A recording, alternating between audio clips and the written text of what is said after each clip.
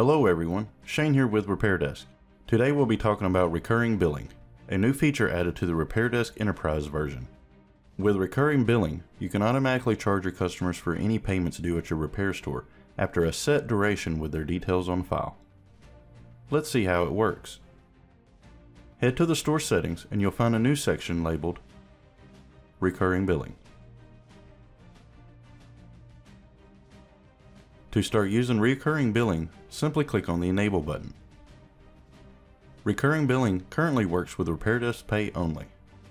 If you have an account with RepairDesk Pay, simply select Yes where it says, would you like to accept recurring payments using RepairDesk Pay? If you don't have an account with RepairDesk Pay, simply click here, and our team will be in touch to offer you a custom quote, or select Yes if you do. Next, we will need to input the BlockChip token key. Go to your BlockChip account and log in. Click on API credentials and then token keys. Generate a new key and copy the key.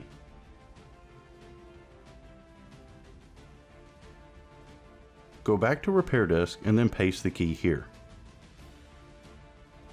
Under the Manage Failed Payment section, you can also select what the system will do on a second, third, and fourth retry attempt, and what happens when all retries fail. Under the Email Notification section, you can choose to enable options to send the admin or customer an email when payment is successful, or when a payment has failed. When you're all done, click on Save Changes to confirm your choices. Now under the Repair section in the top bar, you'll be able to see a new option called Manage Recurring Billing. This new option has two modules, Manage Subscriptions and Manage Recurring Invoices. Clicking on Manage Subscriptions takes you to a new subscriptions dashboard, which lets you create new subscriptions and see which ones are active. Any subscriptions you create will have invoices automatically generated for them over time and can be viewed when clicking Manage Recurring Invoices. To create a new subscription, go back and click on Create New Subscription. You'll be taken to a page where you can enter the details of the customer subscribing: the date, the plan name, and the product info.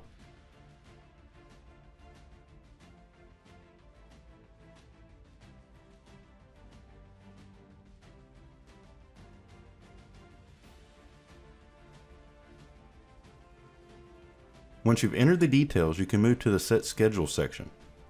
You can specify if you would like to charge per month or a year.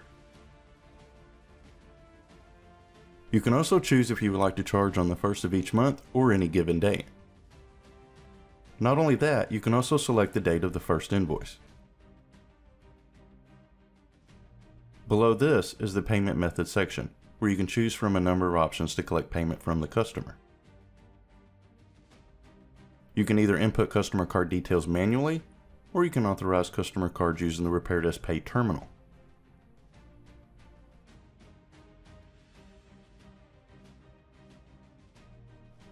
Once you're done with everything, click on the Start Subscription button to complete the process. Let's take a minute and see the simplest form to taking recurring payments using the RepairDesk Pay terminal in a retail setting.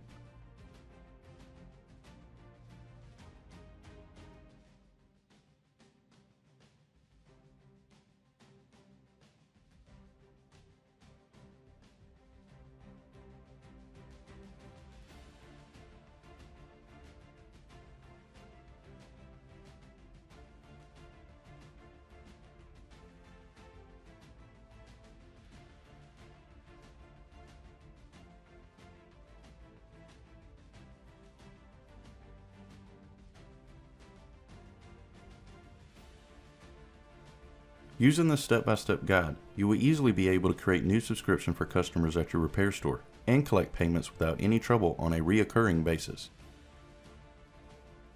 We hope this feature will help your repair store become even better, and we're always happy to hear from you.